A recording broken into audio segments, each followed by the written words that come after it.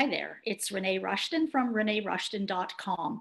So if you are trying to figure out how to break the ice, how to start a conversation on Facebook, I'm going to give you 3 tips on how to do that quite easily. So you make a post, people like and comment on your post. You take it a step further. Everybody who likes or comments, you can like and comment on your thread, on your wall. However, also go to make a private message to the person and say, hey, thanks for liking my post. What did you like about it? Or did it inspire you? What inspired you about my post? Or send them, send them a comment and say, hey, so thanks for liking my post. What's going on in your life? What are you up to these days? That's tip number 1. So tip number 2 is if you see somebody, there's a thread going on, interesting thread going on in somebody else's wall, and you have something interesting to say, you make a comment on that wall. And then if you like something that somebody else posted in that thread, send them a private message and say, hey, I loved what you wrote on so-and-so's wall.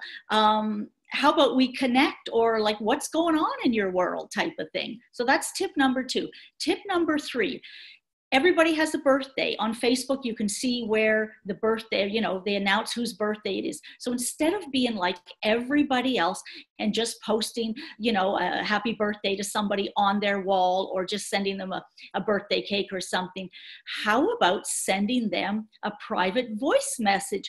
Hey, just wanted to say happy birthday. Hope you had a great day. Did you do anything exciting? So an open loop. You're asking them, did they do anything exciting? Respond back to you. And that's how you can get the conversation going, especially if you haven't spoken to them in a while. And a 4th tip, actually, along with the same birthday things, if you want to send a video, if you know how to use Snapchat, do a funny Snapchat video and send them that little video in the private inbox. So that's 3-4 tips on how to, like icebreakers on Facebook, how to start a conversation with somebody.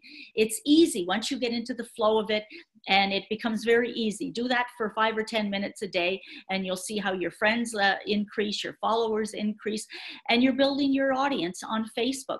So if you got value here, share this video out to anybody else you think that could help them, break the ice with people on Facebook, especially people who are introverts. Make sure you've subscribed to my channel here on YouTube, the red button, subscribe, and I will see you on the next video.